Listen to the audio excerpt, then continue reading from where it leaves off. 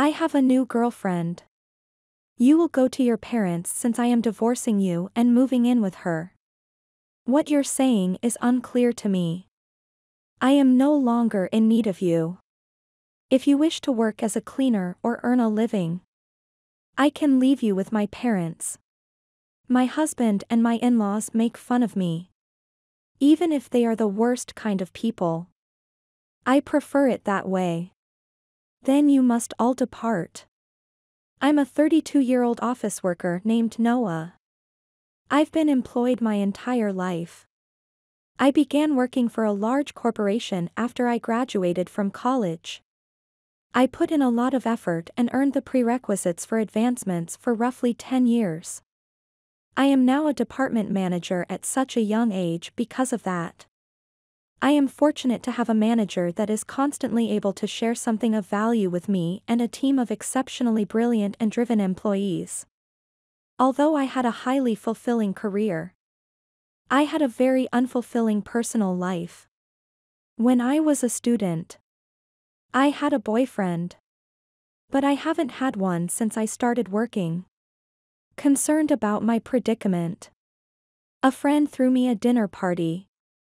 Matthew and I met there. I had the feeling that he was really pleasant, polite, and had a lovely grin.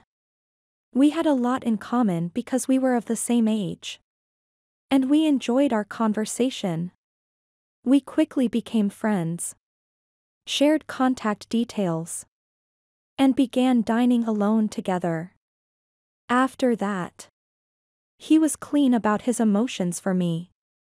And we began dating. He proposed to me. And we had a good relationship. In the end, we were married. Being married to the man I adored made me very happy. I visited his parents' home shortly after to say hello. I was greeted warmly and graciously by his parents. Nice to meet you, Noah. It's unbelievable that such a lovely individual became Matthew's bride. His mother exclaimed. I am so proud of my son for bringing a good woman here. Stop it. Mom and Dad. Noah is becoming frightened. Oh my. If you really think so, you can say it. That's right. It's a compliment. So it's okay.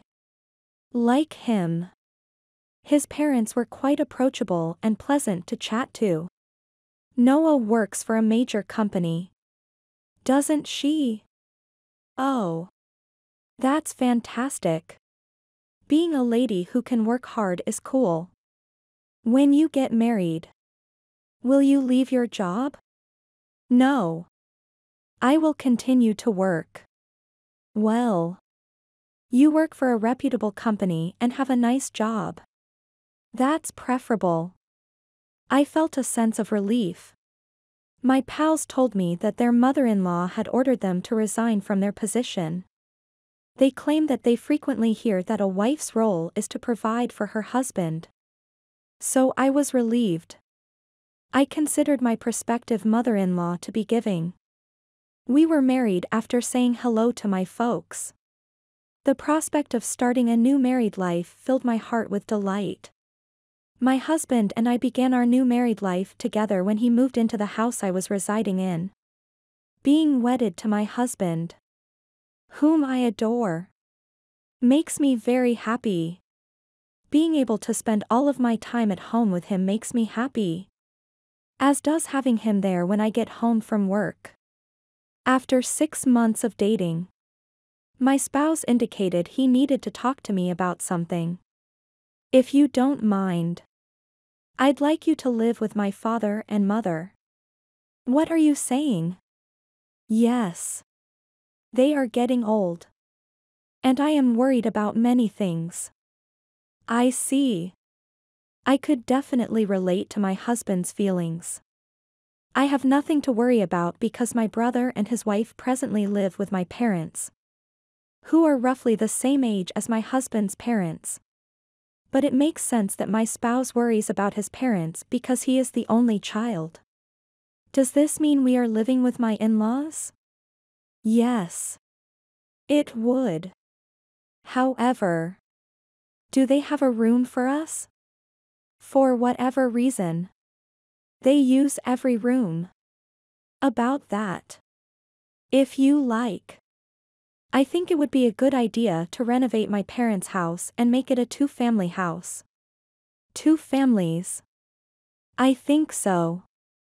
Doing that will save us a ton of money compared to buying a new home. Surely we can find a way to live in a lovely, roomy house without sacrificing any privacy whatsoever. I see. In my opinion, the proposal was quite appealing. Even though my in-laws are wonderful people, we probably wouldn't spend much time together. Living in 2 distinct houses would make things easier. Yes. That's fine. It will make my parents very happy. Seeing my spouse so pleased made me happy. 2. My in-laws paid us a visit later on. And they were overjoyed to be there. With a family as nice and positive as theirs. I even considered the idea of having 2 homes. My husband and I talked about renovating my in-laws' house not long after that. My husband made an unexpected comment when we were talking about the estimated $100,000 price tag. I really need to ask you a favor. Might you be able to cover the cost of the renovations? Explain it to me. Is that the whole sum? Why? My husband then appeared very uneasy. Actually, we are in debt. Astounded. I was. In all the time we were dating and married. Neither my husband nor my parents-in-law had ever said anything like that. Astounded. I was. How much money are they in debt for? Close to $150,000. Excuse me? I was surprised by how much money it was. I had anticipated a few tens of thousands. I finally broke into a loud yell. At first, it wasn't a big deal. But as time went on, it ballooned. And no matter how much I tried, I just couldn't repay it. The pension is enough to support my parents right now. The debt is growing exponentially. And I am unable to repay them to the extent that I would want. Oh. I perceive. The unexpected and distressing revelation made my shock and anger obvious. That my in-laws owing such a substantial amount was news to me. Please. Noah. Do me a favor. Have you any idea how much money my parents owe? Neither they nor I can afford it anymore. And my wage isn't great. Either. Then won't it be challenging to share a home with 2 families while we remodel it? No. That is crucial. So we should proceed as scheduled. I desire to safeguard my parents and take care of my life with you. Therefore I apologize in advance if the topics I'm discussing are too heavy.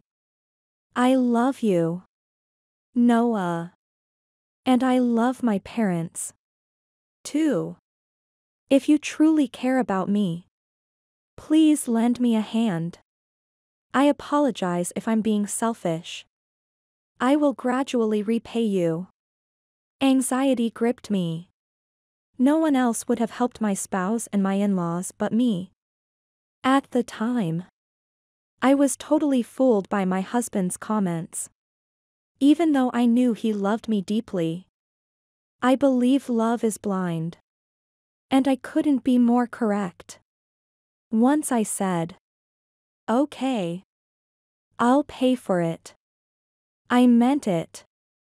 With a heartfelt, thank you so much. My spouse shook my hand and expressed his immense gratitude.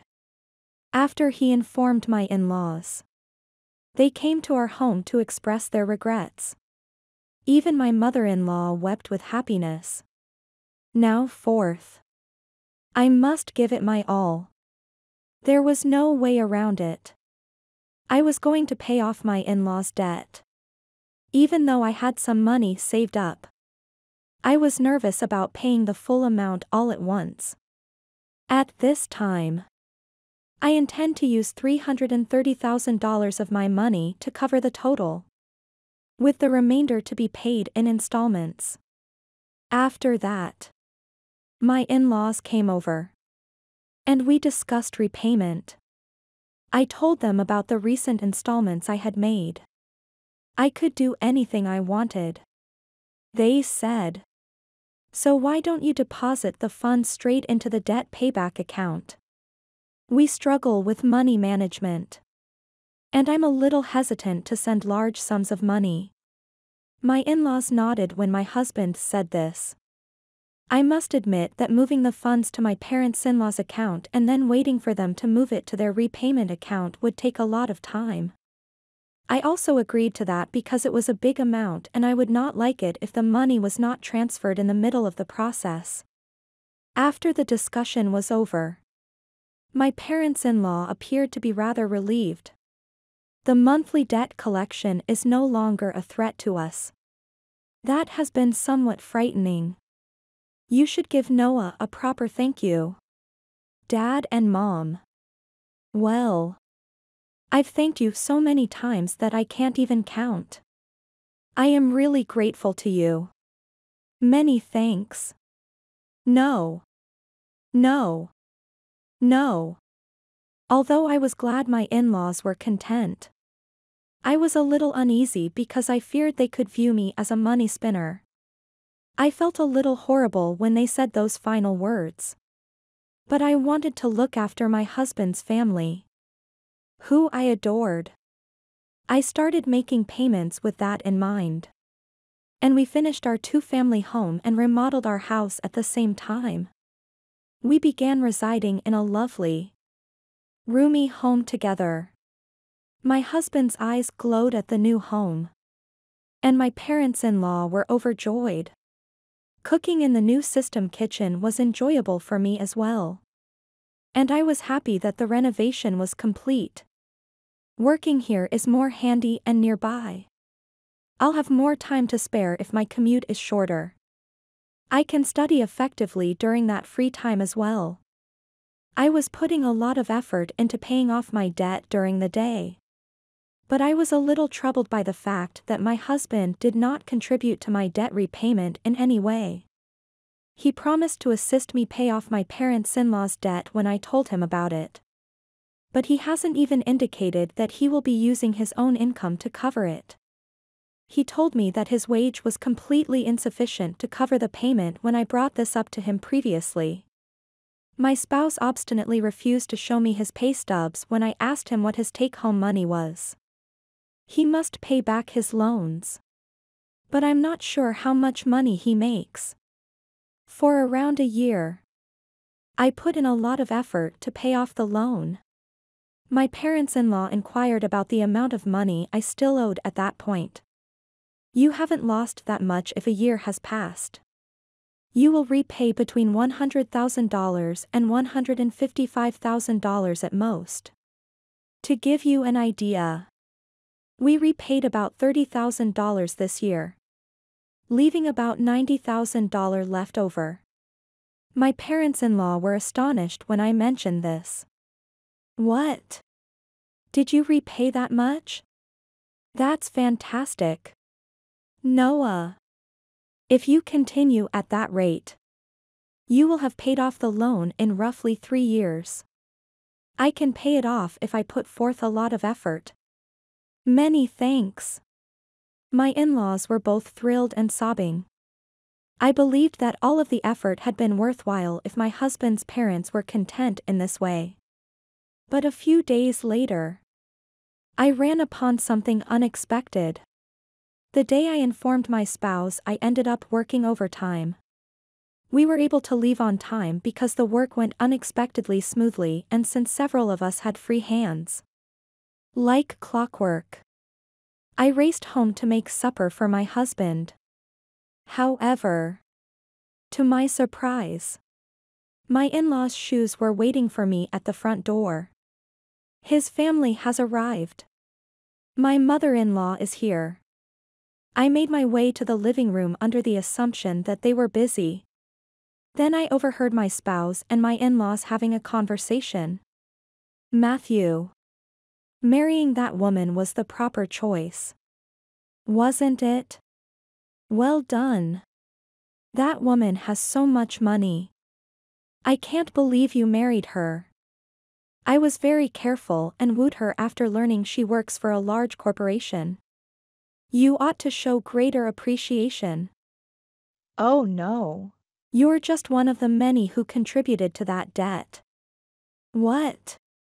I, on the other hand, have the least. I don't understand what you're saying. What was your investment in horse racing? Your gaming skills are lacking. There were periods when we were in the black. Because I get a jackpot every so then. With a debt of $150,000. How are you going to turn a profit? But if we keep going at this pace, we'll be able to pay off our debt and start over. That's fantastic. And she even helped with the renovations to our home. My wife is wonderful. After she pays off the debt, I'm going to discard her. Both my hubby and my in-laws found amusement in it. I stood at the front door for a time, frozen in shock. After I collected myself a bit, I yelled out from the front door, "I'm home," and slammed the door shut. My in-laws and spouse were waiting for me in the living room. And they were all smiling as I entered. Noah. Oh no. Return home. Great work. Great work. Then we will return to our room. Would you like to have supper with me again? After overhearing my in-laws' earlier talk, I was petrified by their sweet smile. Similarly, I was astonished by this man who is smiling and acting like a decent husband. My efforts to recompense them left me perplexed. You mentioned staying late at the office earlier. Didn't you? I decided to whip up dinner quickly because I've been working more than I anticipated. And I made it home on time. I acted calmly until dinner time in the hopes that my husband wouldn't notice what I had done. But I didn't recognize it at the time. Then I went to my room and sobbed alone while my husband bathed. Even though I sobbed uncontrollably, I still wanted to spare my husband and in-laws any trouble. To the best of my ability, I sobbed. I moved swiftly after that. I started getting ready for the divorce and then gradually planned my post-divorce activities. 3 months or so went by. I told my spouse that I had settled my parents-in-law's debt, acting as though I was pleased. My hubby gave me an eye roll. What? You settled the debt? That $150,000. That should have taken about 3 years. Right? I had a good amount of money saved up. But I was hesitant to pay it all off at once. I therefore began deducting a small amount from my savings and wages. Since we were already below $100,000, I reasoned that it would be best to settle everything at once. I understand. Do you mind if I check? I showed the bank book to my husband. Oh. That's right. The entire $90,000 was paid at once. I could tell that my husband was eager to leave. But he made every effort to hide his excitement. Whoa. Noah. I'm grateful. My fathers will adore this. My husband put his hands on his face and appeared to be crying. But I could tell he was only acting. My parents-in-law also arrived and thanked me shortly after that. Many thanks. I'm so happy I got to meet Noah. You resemble God. I would have been content to be duped and go along with the ride if I had been unaware of any of this. However, I already know the true nature of these people. And I only took action because I was prepared for my plan. My husband asked to talk to me a few days later. My hubby had a solemn expression. What the devil? I apologize. Noah. But you must part ways with me. What? What are you saying? I purposely pretended to be astonished. I recently got a new girlfriend. You're going to my parents' house. And I'm divorcing you because I'm going to live here with her. The surprising statement from Matthew truly caught me off guard. I had overheard our previous talk and knew my husband would abandon me. However, I did not anticipate that he would publicly confess his affair once he had paid off his debts. When he left me. What did he mean when he asked me to visit his in-laws? Well, I'm not sure I get what you're saying. My husband's mood soured when I mentioned this. You're not at all understanding. I am no longer in need of you. I can keep you here as a housekeeper or as a provider. Oh no. Then my in-laws entered through the open front door. Have you told her at last? Matthew? Yes. I did tell her. I wish I had been present at that time. Is that all there is to it? If you complete the duties for us, you are welcome to visit our home. However, we will undoubtedly charge you rent. My husband and my in-laws made fun of me. I can only say that they are the worst people I have ever encountered. Then you must all depart. My remark caused my in-laws to roll their eyes. What are you discussing? Did you forget? I can easily cover the cost of the renovations on my own. You gave the house my name instead. I have the right to this house because of this. I have the authority to choose who gets to stay in the house and who gets to go. My in-laws' expressions changed to a shade of blue as a result of my remark. And it wasn't until afterwards that they recalled the house's title. I was absolutely taken aback. You simply cannot continue to reside here. And I apologize. You won't recognize each other if we end our marriage. My God.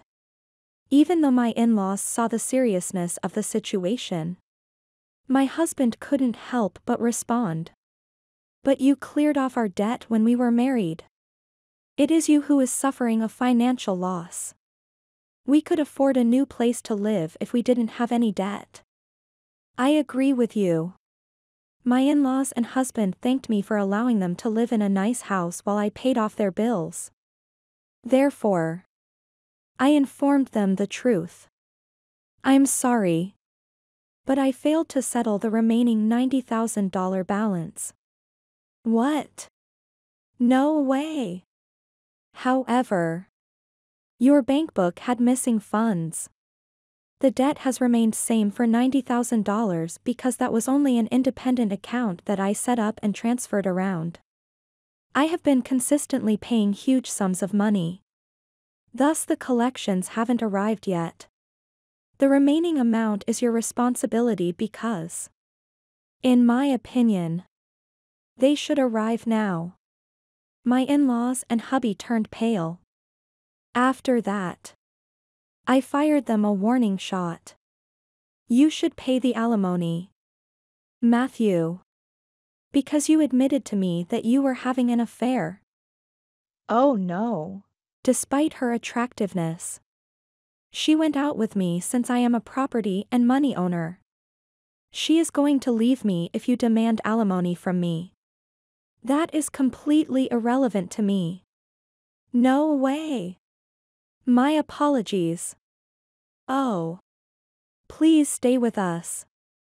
Both my husband and my in-laws are terrified that the adulteress will dump us. Parents and children alike are utterly self-centered and filthy. I am no longer involved with any of you. I have also listed this house for sale. So it doesn't matter what you think. Additionally, I will pursue legal action to collect the 60 grand in debt that I settled on your behalf via my attorney. Oh my! Shocked by the loss of all they owned, the in-laws froze. After that, I had my lawyer file for a divorce and alimony on my husband's behalf. The adulteress was also ordered to pay alimony to me. My in-laws owe me $60,000. And I wanted my money back. The truth is that the in-laws' refurbished home fetched close to $200,000. We received a great deal because it was in a desirable area and a family was only searching for a duplex. They were able to purchase it. And I ended up paying a total of $160,000, $60,000 toward the loan and $100,000 for the renovations. Despite spending $160,000, I made $40,000. The scenario is even better because my ex-husband and affair partner both pay me alimony. Not only that, but my ex-parents-in-law also gave me a modest sum of $60,000. It is precisely I who am benefiting the most from this predicament. Due of the severity of the harm I have endured, I have learned to distrust others. So I believe this is a fair request. I had a lot of funds and wanted to learn how to invest to pay off my in-laws' debt swiftly. I invested a few tens of thousands of dollars since I had a lot of savings. My assets increased significantly in a year. I was also well paid after a rise. I saved a lot to take such a dramatic step. My former in-laws were back in debt and lost their house. But I benefited most. They deserved it because they scammed me like a fraud. Such people should go to hell. I should think about what happened to me and improve my people skills. I'll also keep saving and building my assets so I may retire in luxury and make many great memories with trusted people. After watching the story above, do you have any thoughts? Feel free to share your opinions in the comments section. If you enjoyed our video, please like, subscribe, and share our channel. That's all about today's stories. See you next time.